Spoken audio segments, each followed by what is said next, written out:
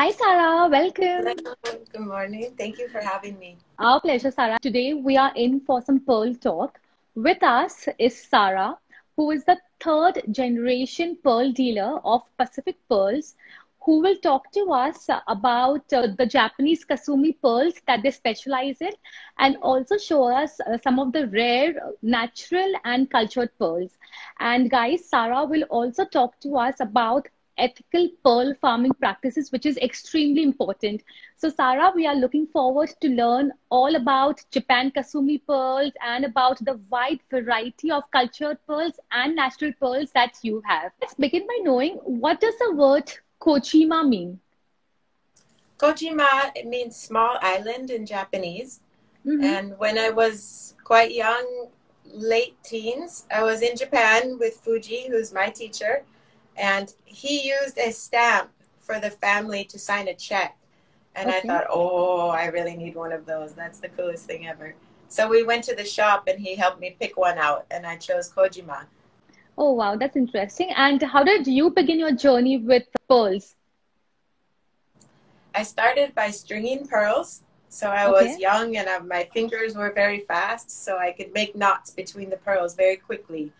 And so Wow. I learned two or three different methods of that in my teenage years.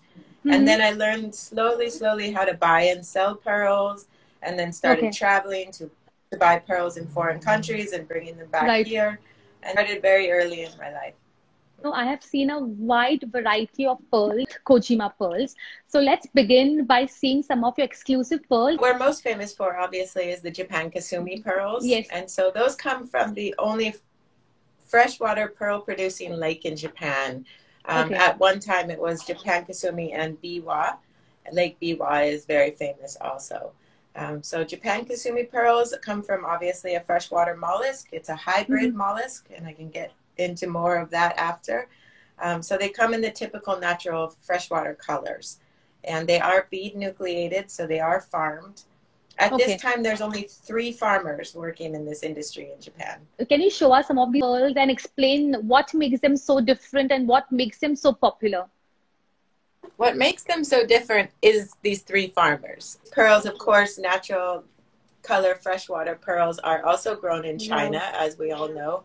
I'm not sure if you're Right. able to really get the colors there. Um, Mm-hmm.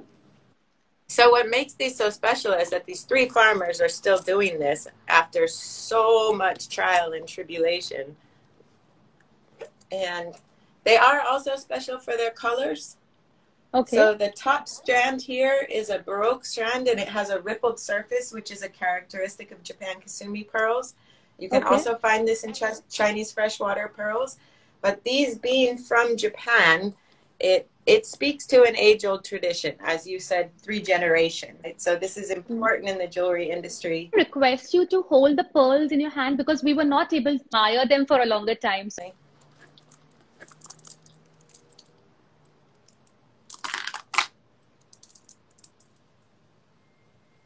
Lovely. Yes. I'm Different afraid the colors colors now. are a bit blown out. You'll get a better view of it on our website, of course. And they come in all different shapes, right, Sarah? Yes. They also come in round pearls. So the best colors from Japan Kasumi are going to come. Oh, you really can't see this. I'm so sorry. This looks dreadful. It's an incredible green and rainbow color pearl with lots of Right. undertones and really high luster. And of Okay. course, they also come in round. Mm-hmm. This is not a particularly round pearl, but this is a smooth pearl. So the rounder pearls and the smoother pearls sometimes can have deep color, but for the most part, they don't have the phenomenal luster and the really deep rainbow overtones for which Right. Japan Kasumi are most famous. Mm-hmm. Also seen some beautiful South Sea and the Tahitian pearls. So please take us through the different colors of Tahitian pearls, of the South Sea pearls that you have. Right now, we have some lovely, really deep golden South Sea pearls. Okay. These might show up better on the camera. So Yes. these are gorgeous natural colors and nice Lovely. round shapes. Okay. And we can see that they all are good uniform size. Is that correct? Yes. I like Wow. peeking out from behind the pearls.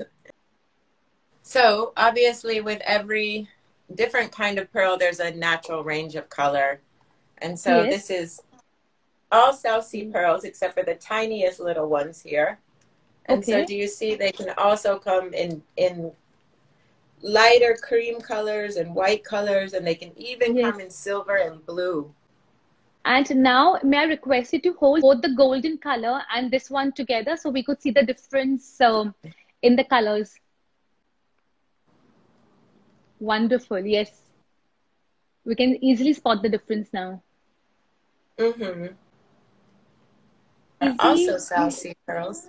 Sorry. For uh, casual. Yeah. how easy it is to source the pearls of same color and more or less of the same size to fit them into a string of necklace. Everyone is looking for the top end, of course. Mm-hmm. So Yes. it's not that easy to find. Yeah. What I do a lot is I will buy a lot of loose pearls. And so Okay. they will come, you know, 40% of the lot will be flawless. And then you have a bunch of more Baroque things or something that has small flaws on it. So I'll take those and I sort those and make our own strands, which is one of the things that we're kind of famous for, is making unusual mixes of different kinds of pearls. So Mm-hmm. I'll take 30% South Sea and some Wow. Tahitian pearls and some Chinese pearls and kind of mix them all together. We see some of those pearl mixes. These are all in the necklaces, or do you also make them, maybe in bracelets and earrings, like different forms of Yeah. jewelry? Yes. Okay. Yeah, we do them in all the different styles. So this is a Interesting. new one we just made. Okay. And this contains Chinese freshwater, Japanese Akoya, and Yes. South Sea pearls. And so it's got like a light rose pink to it and some nice creams and bright whites and little beads, little metal beads to give some little bit of flash. And the Japan Interesting. Akoya pearls are drilled here so that they flutter. So this is a necklace that can be worn long or short, which is another thing that we do quite a lot. So it looks great as Okay. a long piece, and then So it can double versatile. around the neck. Mm-hmm. What earrings are you wearing, Sarah? Those are something very different. These are really fun. They're nice and long. They're made with Yes. Chinese freshwater pearls in a variety of sizes. I love these. Yes. We've done Very these in lots interesting. of different permeations. Okay, that's interesting. New different types of jewelry do you have in your mixed pearl category? It's something simple that we do. And these Okay. are these are Japan Kasumi pearls with one Yes. Tahitian pearl in the middle. So Oh, it's just something to interesting. make it a little bit different. Mm-hmm. I say a lot of our mixes, they're without being vain, they're quite popular and they sell very quickly. And so now we still are working with remote workers here. And so it Okay. takes more time for us to create the mixed necklaces. So they pop up every week or two, something like that. And Nice. depending upon the style, sometimes they move Right. very quickly. And talking about style, what is your inspiration to create these fun and these easy to wear pearl jewelry? They all come as if you can wear from day to night and carry it off, with any outfit, any color. I've always loved making jewelry. I've been making jewelry since I was a child. And when I started working for Pacific Pearls and we would have booths, I wanted to show my jewelry. And Fuji said, no problem. As long as your jewelry always has a pearl in it, it's fine in the booth. And so from Absolutely. there, everything I've ever made since then has always had a pearl in it.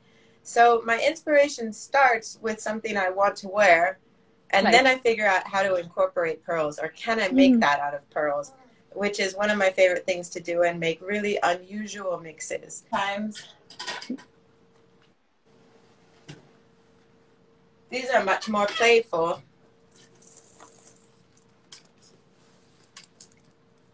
So this is something we do where we mix African glass beads and we Okay. wire wrap them into chains with South Sea pearls. So these are great for summer. They're really Right. colorful and Yes. they're still really elegant because they have the glow of the pearl. And they're great shapes, nice baroques, really Right. pillowy kind of cloud shapes. and then really joyous glass beads. Yes. So I love to mix inexpensive material with the most Right. expensive pearls. I love to make unusual pieces. So have amazing and a great collection of Tahitian pearls. So please take us through the different colors and shades of Tahitian pearls that you have. There's so many different shades of Tahitian pearls. This neck is a good place to start because you get a wide variety. So Tahitian pearls Wow. can go sometimes in really white, and then they'll start into a light silver. They'll move all the way through silver to gray to Right. black. And once you get into Wow. black and sometimes in silver, you get amazing different undertones in within that color range. So you can have a black pearl that reads as cherry or Okay. peacock or Mm-hmm. aubergine. And there's so many different kinds of overtones and color play in Tahitian pearls, which is really what's kept them so famous. Mm-hmm. This is a beautiful pair here. So classy. Yeah. Sometimes we sell, not often, but sometimes we'll sell carved pearls. And Tahitian pearls are very famous for this. Not everyone loves them, but this is a pair. I've kind of mixed up how they work. Mm-hmm. They're carved by hand in the islands, and Wonderful. it's a really special tradition. They oftentimes use traditional motifs from the Pacific Islands, and I think it's the coolest thing. It's not for It's everyone, wonderful. but when it's done well, it's really a Right. masterpiece. These are Tahitian keshi pearl earrings. So Okay. keshi pearls are a byproduct of culturing. They're Mm-hmm. pearls that were not planned. Wow. They're often produced when the animal spits out the nucleus, which is the shell Right. bead, Mm-hmm. and or they can be produced when a parasite gets into the animal and the animal quickly coats it to protect itself. And so this Right. is a free-form pearl that comes from a Wow. farm. So normally we've seen Keshi pearls to be a very small sizes, but the one that you showed us is of a big size. Can you please show Yeah, us these once are again? giant, Yes, yes, certainly. exactly. These are really giant pearls, as you said. Lovely. Mm-hmm. Yeah, they have a beautiful glow. Yes, they do.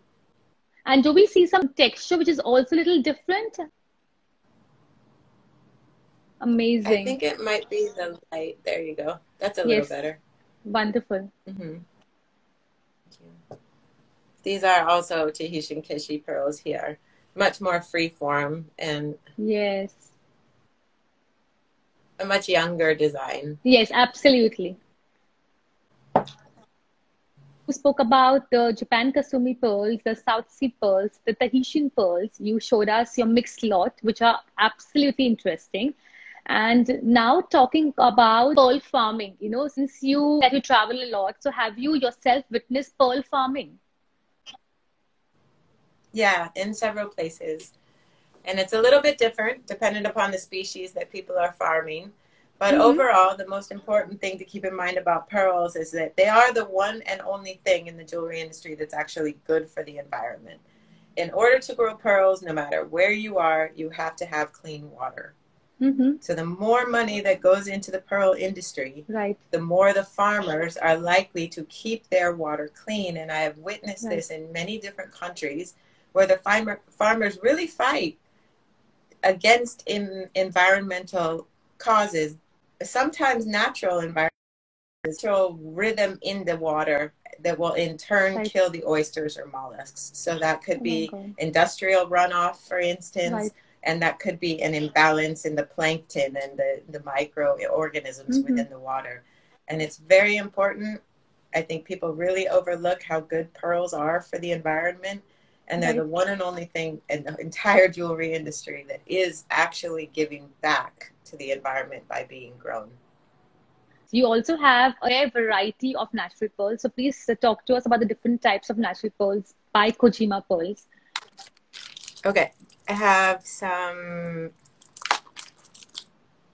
here we have some, oh, this is really horrible. Oh, this is such a beautiful color. I would love for you to be able to see it completely. Yes. These are abalone pearls. So these Yes. mostly come from the coast of California. Mm-hmm. Really can't see the color there. I'm sorry. But these are very Um, rare, right? very rare.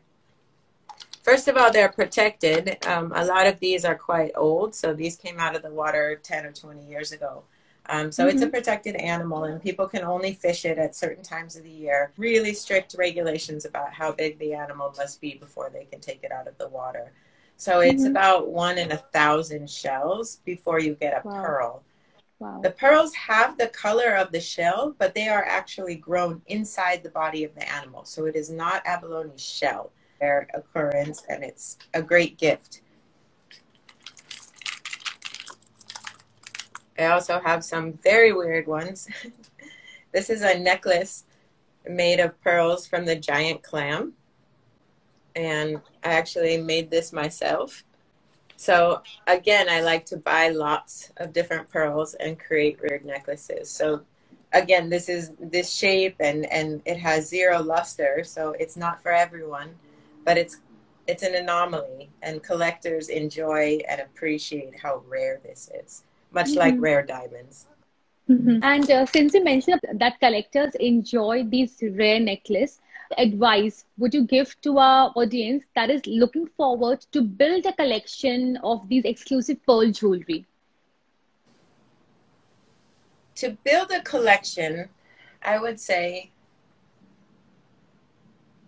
narrow down your top 5 varieties that you're Mm-hmm. most interested in, Mm-hmm.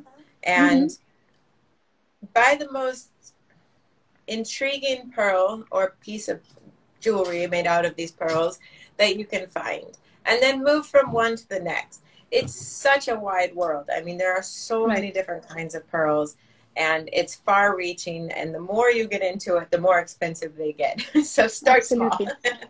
Save your money because it's a never Right. ending cycle. Are you making towards 2021? Now, 2021 is almost half year has passed by. So, are there some new designs, some new innovations that you've come up with? Right now, after we finish today, I'm focusing on, we have a party every year, although we weren't able to have it in 2020. And it's called Pearls by the Bay. And we host it Mm-hmm. here in Sausalito. And Mm-hmm. so we invite our customers to come there. And we have a Okay. cap because we can't afford to host everyone. And we have a Wow. lovely day where we have lectures, and different pearl farmers come in from different countries. And we have Right. different lectures about different kinds of pearls. So that's really what I'm going to be working on, and pushing all of the best designs that we have out into Of that course. party. It's going to be in the beginning of October. This is for the people who can make it to the US of A, but for the audience that is not in USA, and if they wish Mhm. to contact you and they would like to invest in few of your exclusive pearl jewelry and your designs, how can they contact you? The best is to email us.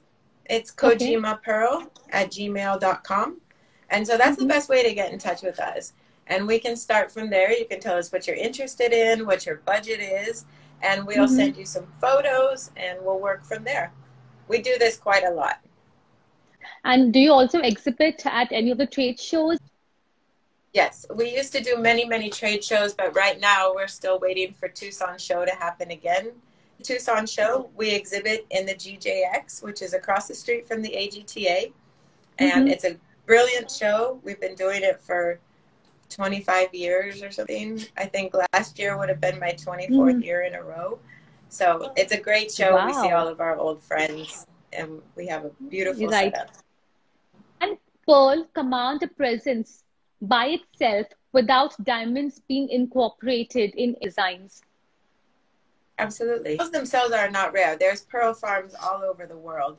Yes. Natural pearls are very rare, and gem Right. quality pearls are very rare. So it Mm-hmm. takes thousands and thousands and thousands of oysters, sometimes multiple harvests, before you get one Mm-hmm. absolutely perfect pearl. So this is what's rare about pearls. So that's why I say when everybody is looking for the top grade, that can be really difficult to find. So if you find a flawless necklace, this is rare, you know. Mm-hmm. They can absolutely command a presence. It really depends on the wearer. It depends on their education about pearls. I saw that Right. you mentioned this morning that the Rajas were all wearing Yes. robes of pearls. So Yes. pearls were the first gem. pearls were found naturally as people fished along the seashore. And so pearls were the first gem in almost every culture, and they're so important. Their glow is unmistakable. They are, of Yes. course, associated with the feminine, but that Right. hasn't always been the case. Do remember posting that beautiful Keshi Pearl, Akoya Keshi Pearl necklace. So I believe that we haven't spoken about Akoya Pearl. So let's highlight that variety of pearl now. This is that necklace here. And so this is a multi-strand necklace of Keshi pearls. Wonderful. And this Yes. is on a vintage clasp from Pacific Pearls, probably Clasp. circa 1970 or something. And Wonderful. yeah, I really appreciate this necklace. It's very pretty on, and you can wear it with the clasp in the back or the clasp on the side, of course. Akoya pearls also come in a variety of colors. So they come in kind of a muddy gray green. They go all the way through bright blue, and then they go into a cream, a bright white, although 90% of white pearls are bleached to be white. That's not a particularly natural color from pearl. One thing to keep in mind. And then from there they go into sometimes a very deep golden, although that's rare. Mostly you stop at kind of a butter golden. Akoya oysters are quite small in comparison to South Sea pearl oysters, which are quite large. And mostly they're grown in Japan and Vietnam at this point. I think also you've seen a variety of the Akoya. And they're the mainstay. That's really how pearls created a resurgence, and also how our family got into the pearl industry. You spoke about maintenance. So please highlight about the maintenance tips and the points which a pearl wearer must keep in mind. Pearls do not like chemicals. They do not want your perfume or your makeup or anything on them, your lotion. So it's best to apply these things and let them soak into your own skin before you put your pearls on. When you're finished with your pearls, you can simply wipe them down with a damp cloth. When pearls are knotted, there should be no wiggle room between the pearl knot. So when there becomes a little bit of wiggle room, then it's time to have your pearl strand re-knotted. And at this point, they will be cleaned all the way around the pearl with a soft, damp cloth. And that should really be all you need. You know, don't leave them out by the pool in the sun for days and days and expect them to look the same. But in general, pearls are pretty resilient. And that depends a little bit on the pearls. When you get into natural pearls, you have to be much more careful with them. Of recommendation that you would like to share with our audience where they can get more insight about pearls? Definitely. This book here is by Elizabeth Strack, and she is known as the go-to about pearls. I don't know anyone in the world that knows as much about pearls as she does. She is a brilliant genius, and she has researched this book. As you can see, it is not small. Yes. You can buy this on Amazon. It's a bit of an investment, but you will not regret it. You will learn the history of pearls, all the different varieties, the species, what to look for. It's brilliant. There is also a course with the CPAA, and it's called Pearls as One. And you can take this course online.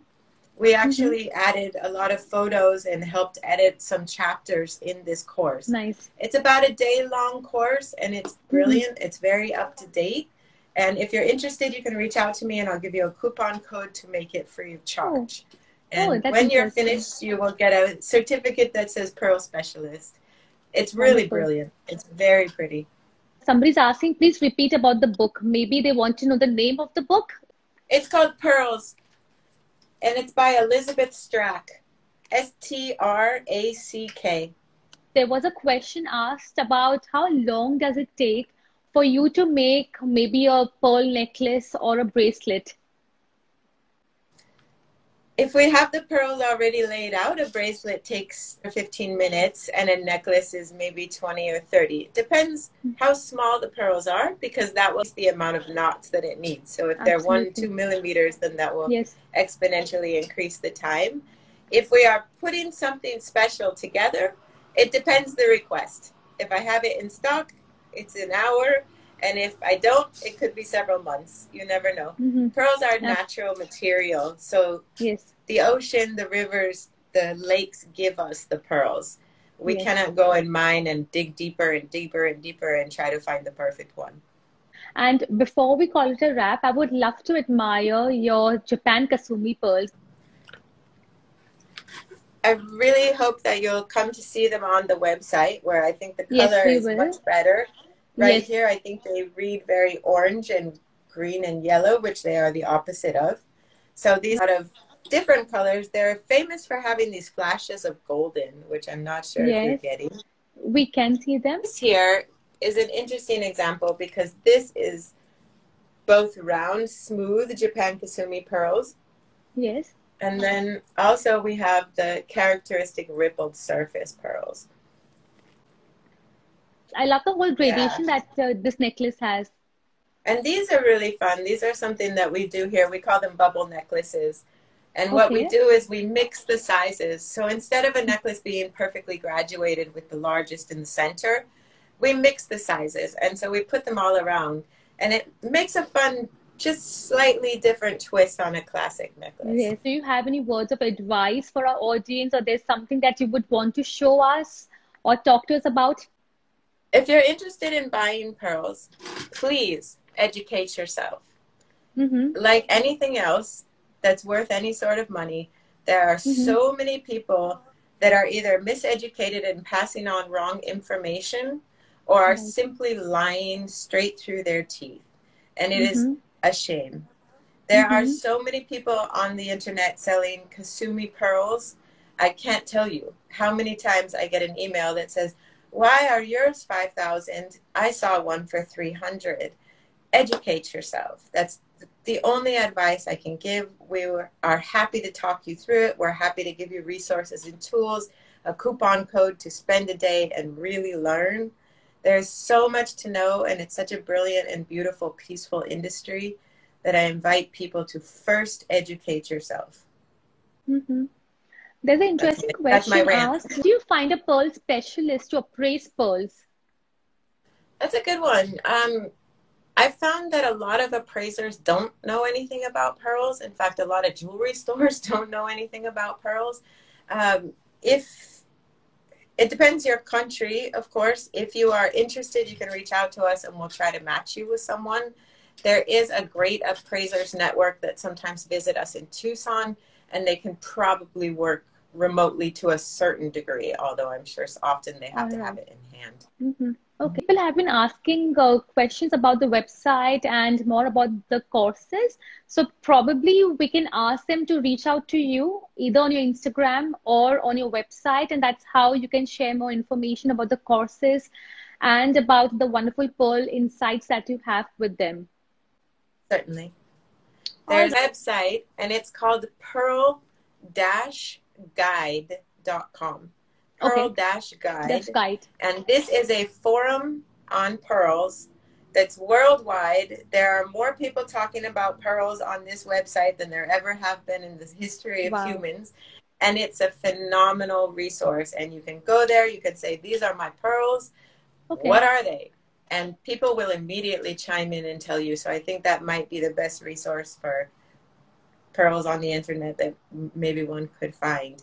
Do not try Right. to sell pearls there. That's impolite. So that's one resource, and the other resource is Kojima Pearls, where they can contact you, and you're there to guide them about all the pearl questions and queries which the audience may have. Thank you. All right.